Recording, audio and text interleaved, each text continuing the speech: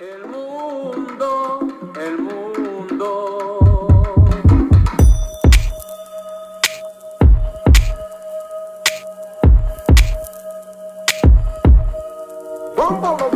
Aquí no quiero más, sentir un vacío que no me deja más. Hacer un rezo pa' María, un homenaje a Yemaya. Vacío espiritual, me siento extranjera en esta ciudad. Una sombra lleva todos los pensamientos positivos, ahora no sé rezar ni pensar.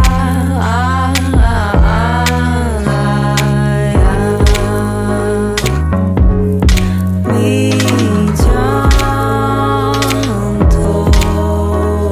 será llamando preguntar. Mi llanto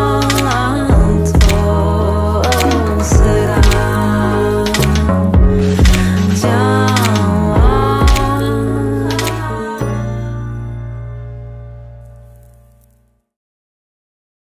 When we first got to this house, which is now named Isla Bonita, when we first arrived here, the locals called it Casa de Mierda, House of Shit. It had been abandoned for 10 years, and it was known as a place where people go to do drugs, drink beer, graffiti, burn fires. It was full of trash everywhere. It was full of feces, human shit. We ended up in Águilas because we were cycle touring. We were tent camping. We decided that our strategy for camping was when we would come to town, we would come to the end of town, usually camp in the bushes on the outskirts of town. When we got to the edge of town, instead of there being bushes, there was this big, beautiful abandoned house, and we decided that we would sleep here because there was a storm. However, there was 2 people living in it. We simply asked if it was okay if we could put up our tent, and they said no problem, but we were still outside, so the next day it was still stormy. We asked if it would be okay if we cleaned out one room and just put our tent inside so we'd be outside of the weather. Cleaned a room for ourselves to sleep in. Of course, in the end, we ended up cleaning the whole house because we realized after being here for a week that this house was amazing and beautiful. That the coastline is beautiful. We decided that maybe it would be a fun adventure to sort of clean this house and make a nice place to spend the winter. That was the idea. So for us, we saw the potential underneath all the trash. We saw all the beauty, and it just sort of made sense. We didn't think about opening a collective or starting a movement or anything. We just thought that it would be nice for the city of Águilas, and just as a nice thing to do, to just make it look nice, make it look clean. And so we started by cleaning all the trash in the outside. People walk around the beach, and when they walk down the beach, they would see us cleaning, and they would be interested. And the next thing you know, people started giving us donations for cleaning, and it made us feel like maybe we were doing something good, maybe we were doing something special. However, what happened was other cycle tourists started passing through and asking if they could help with the project. So, of course, we let other people come and help with the project, and the next thing you knew, we had people living in other rooms that they had cleaned out themselves, and more people arrived, and they started cleaning out rooms that they could stay for themselves. Basically, just trying to make something beautiful out of something that had been left behind and had been left for trash.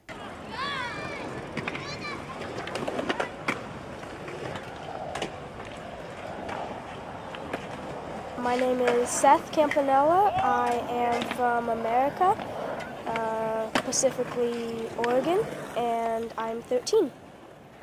Well, I have been traveling since I was 7, and I really like traveling because of all the people I meet and the different cultures I get to see and the history of Europe instead of just being stuck in America, because it's fun. It's a new way of life, and it's awesome traveling. I really like it.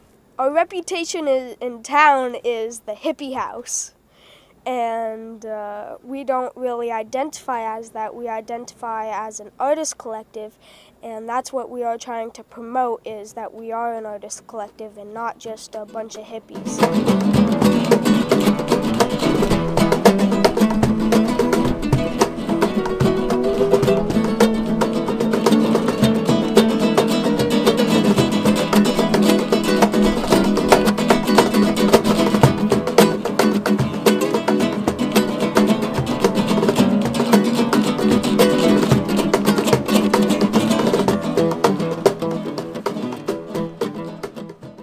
We invited everyone that came, and it just started to snowball. People started to talk, oh yeah, there's this abandoned house, it's a little community. During the summertime, we probably had an average of 15 to 20 people every day.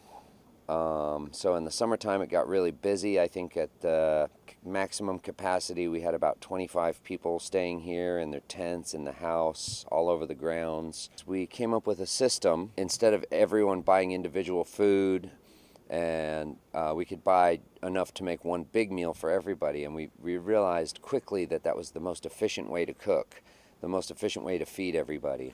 Of course, it's an abandoned house. It doesn't cost anything for anyone to live here. Anyone who wants to stay pays 10 euros a week, and which is maybe €1.20 something a day. And for that €1.20, you get your breakfast and you get your dinner and usually lunch. And that caught on quickly because everybody who came pretty much realized that it's impossible to eat for €1.20 every day, breakfast and dinner. So it was basically just the most simple system we could come up with for feeding everybody. Living in an abandoned house does pose some challenges. Obviously, the most difficult thing would be lack of running water.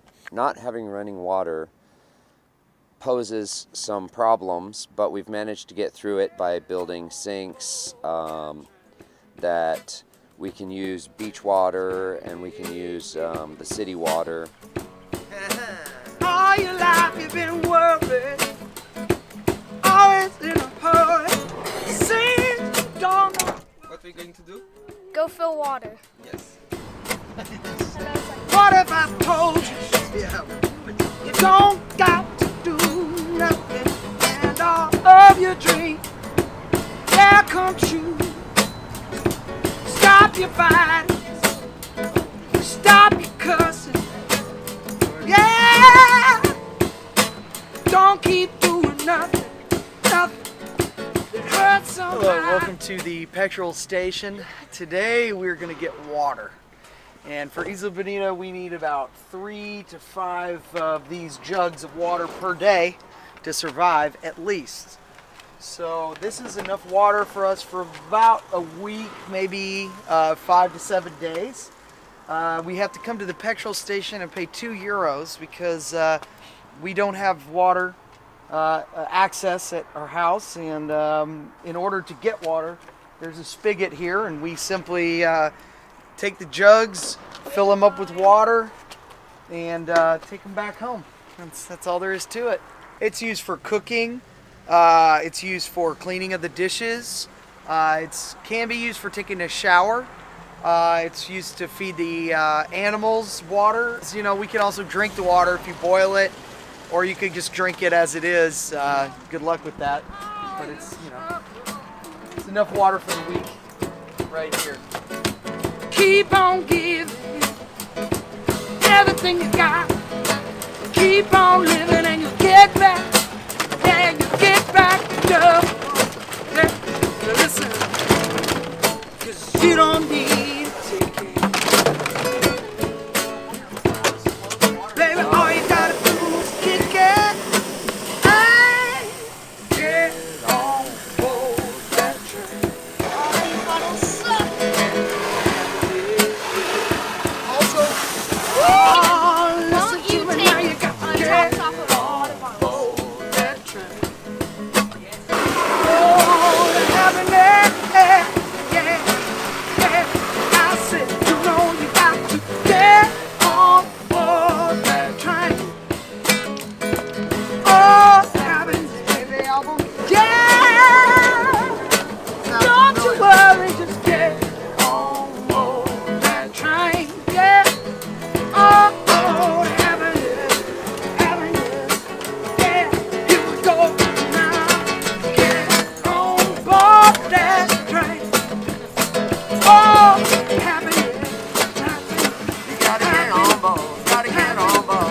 get on board that train. Yeah.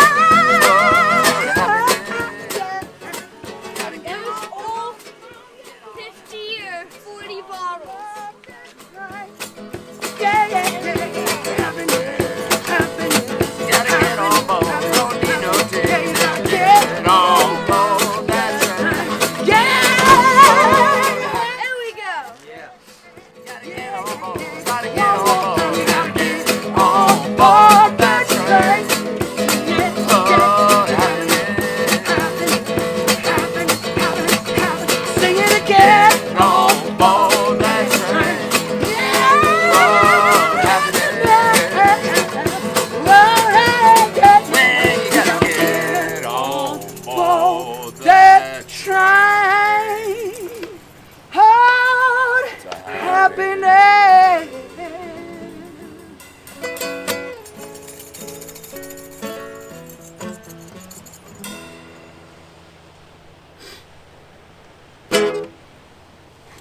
When we decided that we were going to be an intentional community, we decided that the purest form of what we were was artists, and basically to define our community we decided to name ourselves an artist collective.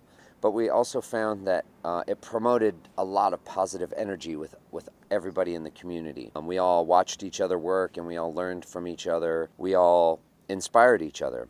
As we became more of a community, we needed systems in place to make it function properly. My goal here has always been that Isla Bonita has no central leadership, that everything is collectively decided and collectively run. The concept is the same as it has been since day one. The concept is a creative place, a place where people can come to create. Our systems are very simple and very compassion-based. It's essentially to be respectful of everyone, to work on creative projects, both for your own personal projects and for projects around the house, for beautification of the house.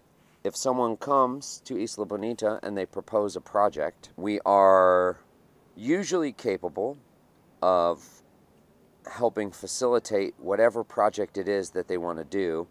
If they need some sort of funding for materials, people are free to work on their projects, and people have what the materials they need, the tools they need. Obviously, in 1 year, we haven't collected a lot of resources as far as tools and donations go. We're always looking for people to contribute materials and to contribute tools for the sake of artists being able to come and work on whatever it is that they want to work on. You know, basically, once we realized that what we're doing is renovating this house, we were always searching for people with skills, painting skills and construction skills and building skills. And when those people would come, it was amazing what we would get done. Ready?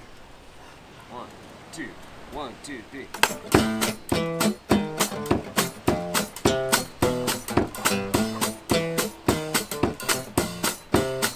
Well, we move like caged tigers. Well, we couldn't get closer than this. The way we walk, the way we talk, the way we sing, the way we kiss. We move through the streets while everyone's asleep, getting bigger and sleeker and wilder and brighter. We go all night into curious dreams, into the sea, you and me, into the sea, you and me. All the years that no one's there. Kiss you in spring, it's a treacherous thing. We miss you, hiss the love cats. We miss you, hiss the love cats. We miss you, hiss the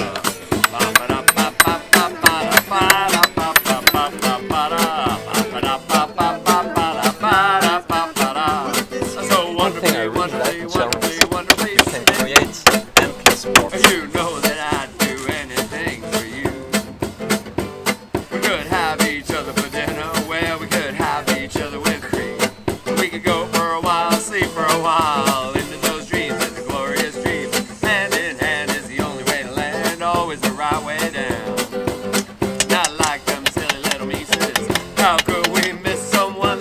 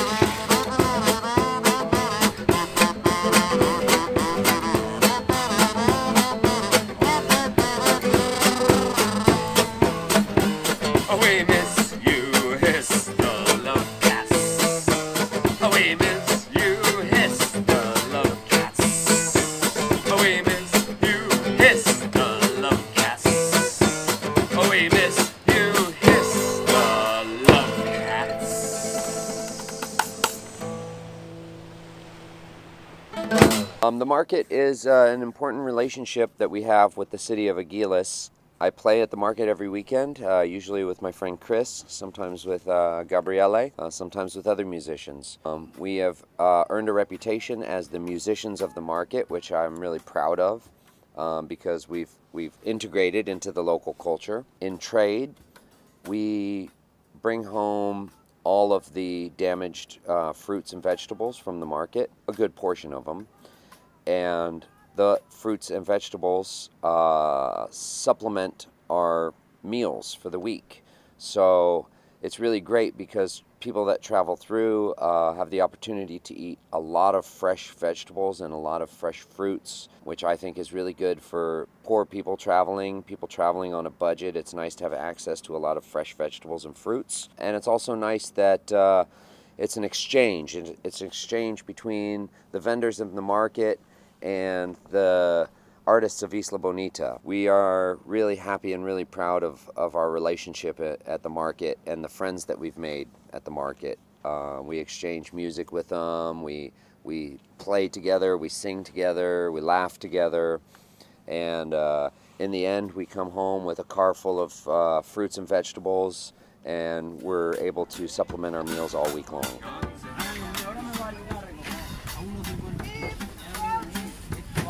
Mira,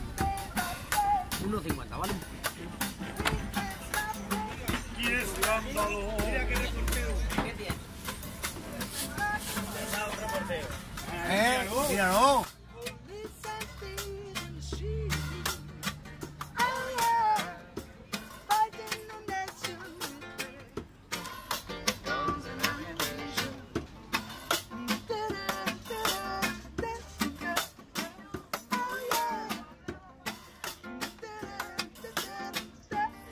Bueno, muy Oh.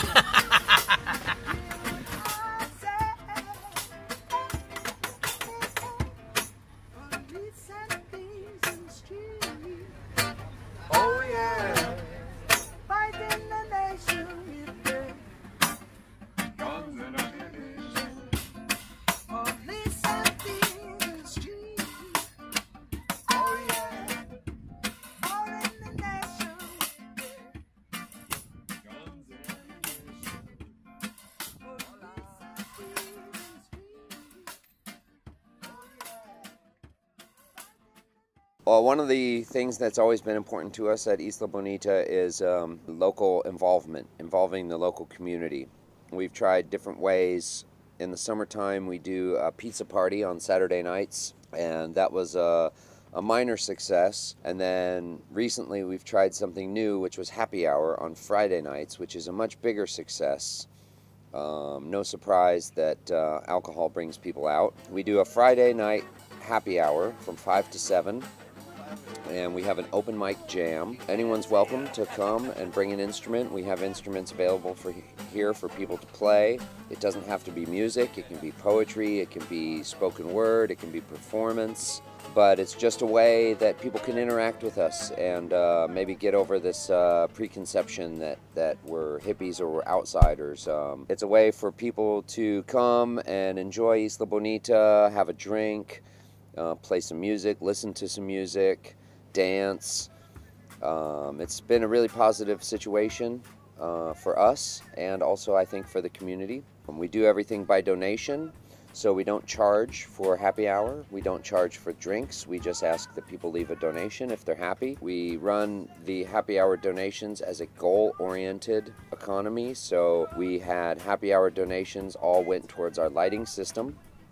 And now our lighting system is just about ready to go. We take care of a stray dog, and she has a hip problem.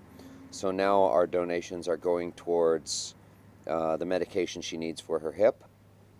It's just a positive way that people can come over, they can have a drink, they can socialize, and their donations, they know what their donation goes towards, which is good for us because people are happy to leave a donation knowing it goes for something good. It's a nice way that we can share what we do, and the community can share what they do and feel like we can give something back through drinks and music and nice times and doing these nice creative projects for the house that ultimately is to the benefit of Águilas.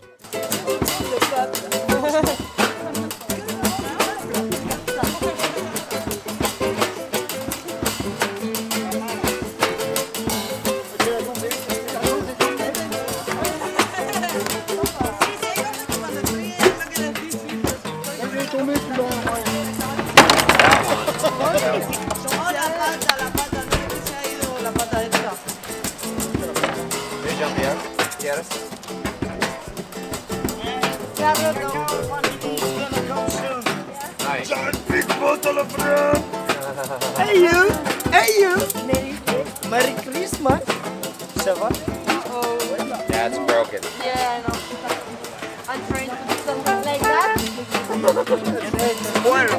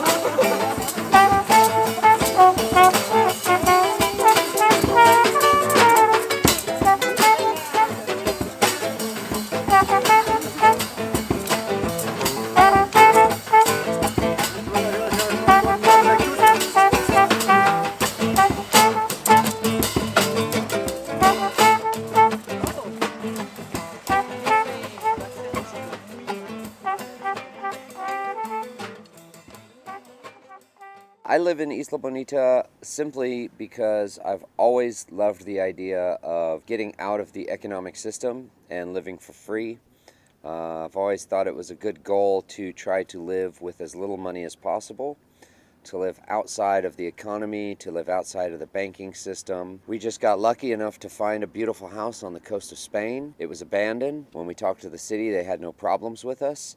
So it seemed like my personal goal of living for free was easily fulfilled. Of course, it took a lot of work, but in the end, that's ultimately what we were hoping to do, was to try to live for free, and we've done a pretty good job of it. There's a lot of things I love about Isla Bonita.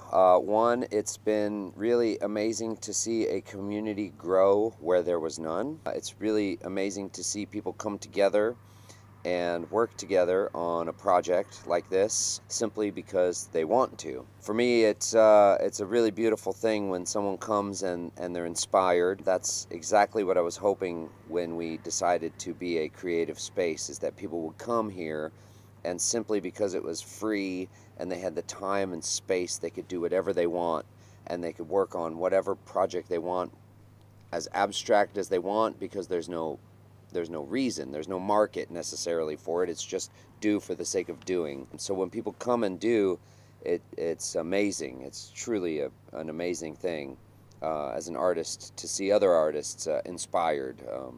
It just feeds everybody. It feeds the entire community. My wish for the future of Isla Bonita would be that it could sustain itself as a project, as a place to host artists and travelers, that the systems are in place for everything that needs to happen, for water, for food, for waste, for toilet, and that all of the systems run themselves. Ultimately, I was always hoping that we could do gardens and we could eat sustainably off Isla Bonita too. That seems a little long-term, but you never know. I just hope that it can sustain itself and it can run for as long as it can without any concepts of leadership or control or power. It's a free space for everyone, and it's a place that people know they can come to work on projects, to live on the coast of Spain for as long as they like, that the system runs itself. Ultimately, I've always dreamed that it would be a place that I could come back to in a year or in 2 years or in 5 years and see all the progress of all the artists that have come through and see all the new artwork and sculpture and whatever happens to be here? Well, the way that we recruit people or they are invited here is nowadays we do it through Facebook, and basically you can follow our homepage at Isla Bonita Collective, and basically you just email us or message us that you want to come and join what we're doing and what we're creating. And through that, we can set up dates and times and have an open space for you. What I hope to see in this place when we leave and hopefully when we come back is that it's been more beautiful and not just abandoned, because I feel like we put our heart and soul into this place for a year, and I hope it just continues to be made into a collective and stays the way that we hope it will be. What we are looking for is people with heart, people that want to contribute, that want to stay here for long term, to look over this place and watch it grow and watch it develop into Isla Bonita, which translates to beautiful island. Like I said, we have activities. Friday we have happy hour open to the public and to anyone that wants to come. In the summer we have pizza parties every Saturday and our homemade pizza oven. Anyone that just wants to contribute, bring a donation, anything.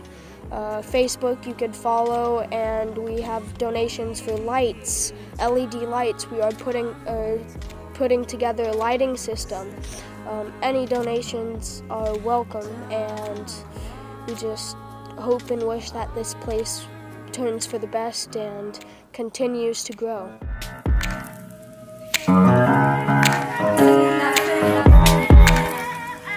Seguir la fe.